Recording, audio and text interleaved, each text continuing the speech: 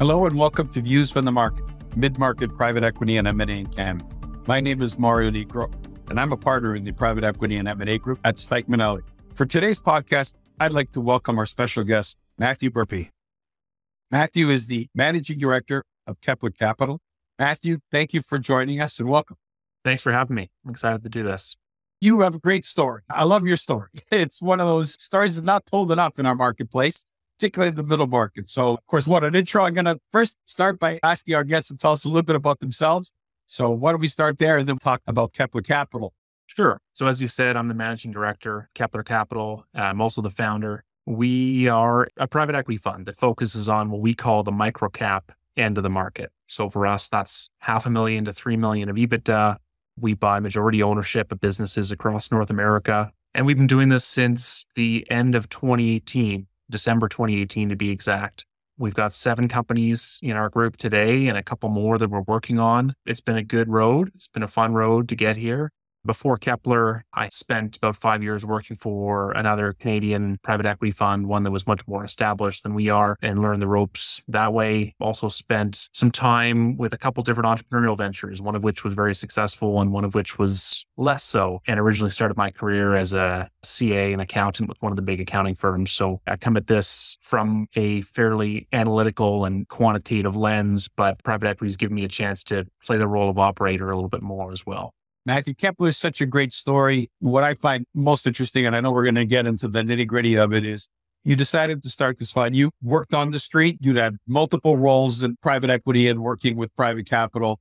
Why the micro space? What was it about this space? Because I remember when you were out there in the early days trying to build this thing out and look, went through a bunch of obstacles. People didn't understand the space, but you believed in it right from the beginning. So I want to get your sense of why this space. Yeah, it's an interesting question because I think the reasoning has changed a little bit over the years. When we first launched the fund, the premise was filling a need in an underserved market. We're buying companies that are a little bit too big for most individuals or most employees and a little bit too small for your traditional lower mid-market private equity fund. And so as a result, you can buy high quality businesses for very reasonable purchase prices. And as a result, you can generate returns just through profitability and cash flow alone. You don't need to rely on selling for a higher price to the next person.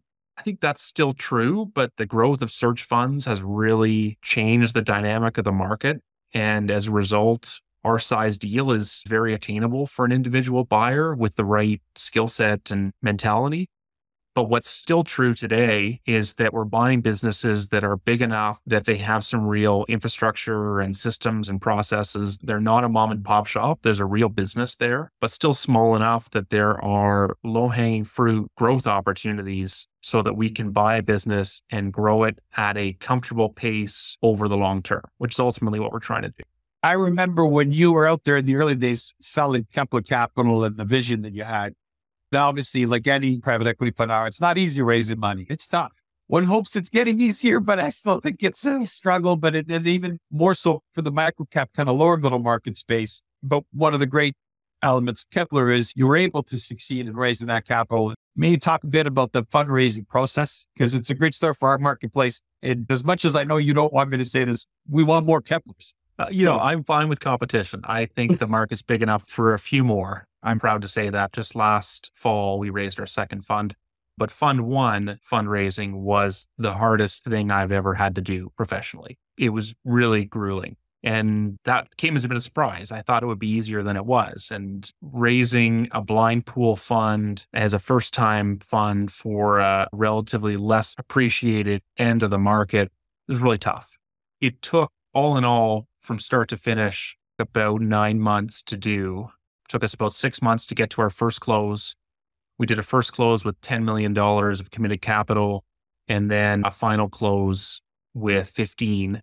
And I remember at one point sitting down and just going through my LinkedIn profile and saying, who do I know who has money or might know people with money? And I literally called in every chit, called in every favor that I had to get the money together.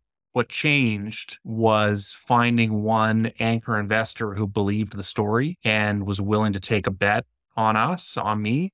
And I got a little bit lucky. It was a family office in Toronto a group that I have tremendous amount of respect and appreciation for. I caught them at a great point where the patriarch of the family had just sold his business and had a fair bit of money ready to deploy, burning a hole in his bank account. But I also think that I told the story well and they believed in it. Once that first anchor came on board, it really got the ball rolling and allowed us to get the rest of the fund closed. I remember those days. I will second that you were everywhere. You were under every rock in every corner trying to raise capital. And congratulations on closing that first fund and the second fund. The other part that's interesting is when you talk about traditional private equity, we always talk about the model based on a whole period and, maximizing whether it's 4, 5, 6, 7 years. You've not only bought these companies and focused on growth, but you're not necessarily tied to the traditional private equity model of these companies. You're growing them and keeping them. And I want to get your thoughts behind that, that part of your thesis. Yeah, I will clarify by saying that we're not strictly a buy and hold firm, but our mentality is we want to buy companies with a long-term view, and we want to earn our returns through the existing cash flows of the business and growing those cash flows. That doesn't mean that we won't sell. Doesn't mean that we would never sell. It just means that we don't want to be forced to sell. We want to sell because somebody comes along with a crazy offer and not because we need to do it to hit our return thresholds. And I think that's a bit of a unique twist on the private equity model. Certainly, we're not the only ones with that approach, but we're in the minority. And, my view on it is it's really hard to find high quality businesses that are a good fit, especially in our end of the market. And we work really hard to find them. We look at a lot of deals. And why would I sell if I have a business that's performing well, that's growing, that is hitting all the characteristics that we ultimately look for, and it's providing us quarterly cash flows and distributions? Ultimately, that's the dream. Why would I go and sell it just to have to start all over again? And that's really how we view the market.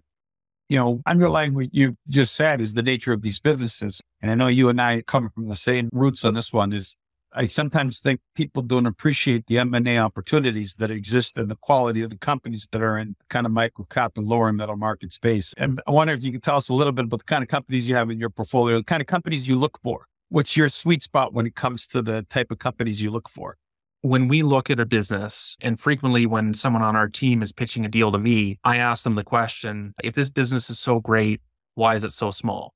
And we've learned over the years that there's a lot of bad answers. A bad answer would be a business that's overly reliant on a single customer, an owner who has not done a good job delegating or building a team, or a business that doesn't really have a great product and therefore doesn't have a lot of demand. But there are also some really good answers. An example of a good answer would be, we are the dominant player within this obscure niche in the market, but it's not that big a market. Or, we're the dominant player in a specific geographic region, but it's not that big a region. We have a company in Edmonton. It's a software company that provides a couple different software tools, an analysis tool and a form management tool to K-12 schools across Alberta. And their software is used in 90% of the schools in the province. And so they are an exceptional business. Their customer base has a huge appreciation for their products. But when you're only focused on a single province and your products are highly customized to that region, there's a limit to how big you can get.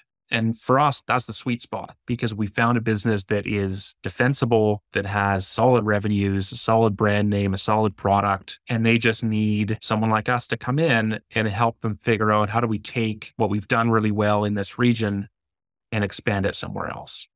I want to drill down a little bit about the deal-making process for Kepler. In terms of the businesses you have in their portfolio, what sectors do you look for and where do you look for deals? I mean, sometimes people don't appreciate how hard it is to find deals in the lower middle. Sell-side advisors often won't even take on some of these mandates. You really got to get behind the advisors in some ways. I mean, this is really a space where proprietary searching has led to great success for you, for the search funds, for the independent sponsors. You've had a great success in finding some of these companies. How do you do it? What do you look for in terms of the deal-making process? Our strategy has changed and adapted over the years. Now I can say that 100% or maybe 99% of our efforts are focused on deals that are in market and have some sort of representation, a broker or an investment bank, et cetera. We've tried proprietary deal sourcing in the past. And what I've found is that it takes a lot of effort just to qualify the lead, to figure out, are you talking to someone who's ready to sell? Are they in your EBITDA range, et cetera? And if I was buying one company, like a search fund, I think that's a good use of time because you can get some really neat deals. You can uncover some really neat companies, but we need to do 2, 3, 4 deals a year in order for our economics to make sense. And so we need to know when we put some time into something that we're talking to a seller who's ready to sell. And so all of the deals we look at are represented by some sort of advisor. And the key for us has been getting our name out to the literally thousands of sell-side advisors across North America. Fortunately for me, I've been in this end of the market for almost 10 years now. And so a lot of the more well-known advisors know me by name, know Kepler by name. But beyond that, we do a lot of outreach efforts on our own, trying to figure out which mid-market investment bank is now dipping down into our size range. Let's get in front of them. Let's talk to the different people on their team. Let's send them quarterly updates so that we're top of mind for them. And ultimately, we want to make sure that if there's a deal in our range in North America, we want to see it. And we're far from perfect, but I think we're ahead of most in that category. And when you're out there deal hunting it, in terms of spaces that you look for, sectors, or anything in particular you keep your eyes on, anything you kind of stay away from? Yes. We look for businesses that are essential and non-cyclical. And so our view is that we're constantly preparing for the next recession. We won't necessarily buy businesses that will be completely insulated from a recession, but we want to be insulated on a relative basis. We will drop less than other comparable competitors and less than other industries if the economy slips. And so that tends to drive us towards B2B software, B2B services, healthcare, and manufacturing. And it pushes us away from the more cyclical industries such as construction, retail, direct-to-consumer, e-commerce, energy, mining. Ultimately, some of this is selfish. I just like to sleep well at night and I like to keep my blood pressure low. And so I want businesses where every month when they send me results, I know within plus or minus 10 or 20%, I know what the numbers are going to look like. That helps my stress level and it's a big part of what we look for. You closed Fund 2. What was the size of Fund 2? 26 million. So you're going to get out there and do even more than you did last time. And here we are in this kind of weird market that we're in. But what I notice, at least in the lower middle market and the micro cap, is the deal flow is still strong. We're still seeing a lot of sellers, still seeing a lot of banks lending, a lot of capital providers. What are you seeing out there on your end in terms of the market today, opportunities, deal flow, getting stuff done? How busy are you? If you're busy, I'm busy. So I always ask, how busy are you? Right now, specifically, I would say very. We have 2 deals under LOI that will hopefully be the first 2 in the new fund. But I will say that there was a good chunk of late last year where there was a bit of a lull. I think there was some price discovery happening on both the buyer and seller side. And I think there still is, but we're starting to see, I guess, a bit of a compromise where sellers are saying, okay, it's not the frothy 2021 valuation multiples anymore. But they're also saying, hey, you buyers, we're not responsible for the interest rates going up. You've got to meet us halfway. You can't put all of that onto our valuation. And so I think buyers have come up a little. I think sellers have come down a little, and we're starting to see some deals happen. But all that said, in the last 6 to 9 months, I have had more broken deals than the rest of my career combined. And situations where we were the top bidder, but the seller just decided not to sell because we couldn't hit the price they were looking for. So I think the market is still in a weird place, but for sure, there's deals happening and it's our job to find them. Andy, you and I both believe in this space and think the opportunity is strong. I mean, when you look at where the market is for these type of deals, where the market's going, I mean, obviously you're a believer. You did Fund 2 for a reason. And clearly, people believe in you because, congratulations again on the success of not only Fund 1, but the fundraise. So where do you see this market going, particularly when it comes to this space? There are a lot of high quality businesses in the smaller end of the market.